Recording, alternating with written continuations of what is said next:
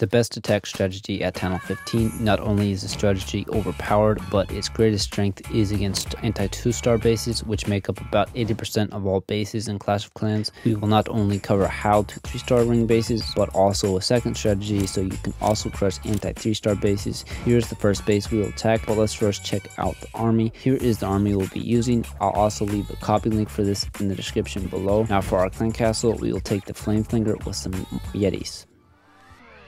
First thing we're going to do is pick a corner and deploy our Grand Warden and deploy Coquelin as well, and then all 5 healers. And this is to funnel off this corner. So now we're going to go to the opposite corner and deploy a Hog Rider and then the Flame Flinger right behind that. And the idea of this is basically for each of them to funnel off each of these corners. And so I'm just going to wait right now. Really don't want to let them funnel anywhere past 2 minutes. At 2 minutes, you basically need to get going with the rest of the attack. So I'm just letting our Grand Warden do what he wants here, and I may just have to rage him up to speed him up as well. I'd really like to get that multi in there because I do not want to be side swiping that multi with our healers later on in the attack. In this case, I'm risking it. I didn't want to use a rage spell since there wasn't a ton of buildings, and so now that he's got that down, I'm going to deploy our queen and then the ice golem and then the 2 e-titans and the king out in front of them to help funnel the main troops and push them into the core of the base. And our main idea of this is just to keep our troops tight as possible, not only to get the healing effect on all of our troops from the healers, but also the explosive effect of the bowler's bounce within the rage spell. And so now we're going to jump our jump spell into the town hall compartment. We're going to use our one's ability. It's kind of up to you where you used it. I just thought it might have been a good idea since as Monolith was really cracked down on our troops. And you can also wait to get to the town hall, but just make sure your super bowlers and troops do not die before they can do that. Now I do still have 3 rages left, so I'm just going to rage up the main troops where I need them. At this point, it's a pretty good time to start using our world champion to help finish off the base. As you can see, the healers have died out by now, so any spells I want to use that we have left, I'm going to use on our world champion if we need to, but she also has her ability still, so I think it should be pretty good. And there's not a lot left, just a few minor defenses as well as cleanup. We only have 34 seconds left. That's where these wizards can come in handy to help with the cleanup, and as well as the archers and barbarians. So if anything, I'm just going to use these rage spells that we have remaining just to speed up these troops on cleaning up, because we're getting very low, and this is one of the kryptonites of this attack strategy is just time, because the initial warden walk you got to use can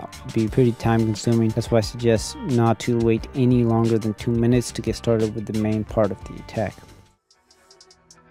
First thing I'm going to do is pick a corner opposite side of the town hall. In this case, I'm going to deploy our warden here, then deploy a loon to test for any seeking air mines or any traps, and then the healers right behind that. And you want to be careful with these healers, make sure they're not in range of, in this case, this air defense, because we don't want to use any extra spells on that. And the goal of this warden is going to be to funnel off this corner and ultimately that multi there. And since I don't want to run into any time fails, I'm going to have to rage him up. And it's not important that you catch healers in the rage unless he's under damage.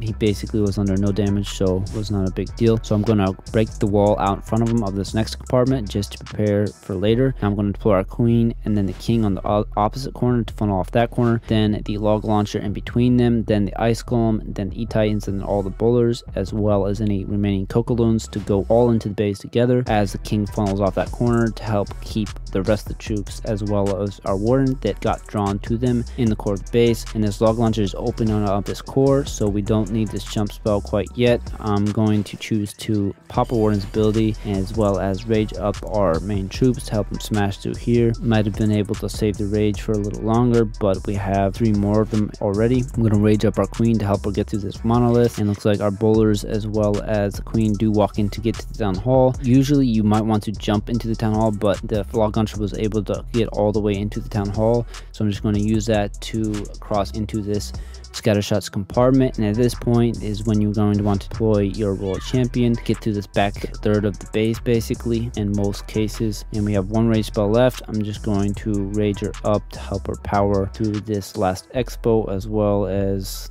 this basically useless skeleton spell at this point. And that skeleton spell actually can be very beneficial. I forgot to use it. It's mainly good for distracting heroes, and since we only have 1 headhunter, that could also be very important.